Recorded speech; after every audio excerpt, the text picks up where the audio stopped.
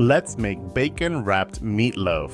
Picture this: juicy ground beef mixed with Italian breadcrumbs, eggs, and a dash of sass. Then we layer on some spinach, cheese, and ham because we're fancy like that. But wait, the real star of this show, bacon baby. We wrap that bad boy up, pop it in the oven, and let the magic happen. It's like a flavor roller coaster. You don't want to miss this ride. So grab your spatula and let's get cooking. Trust me, one bite of this bacon wrapped meatloaf and you'll be singing its praises from the rooftops. Get ready to taste the magic, folks. Get the full written recipe at kelvinskitchen.com. Okay, bye.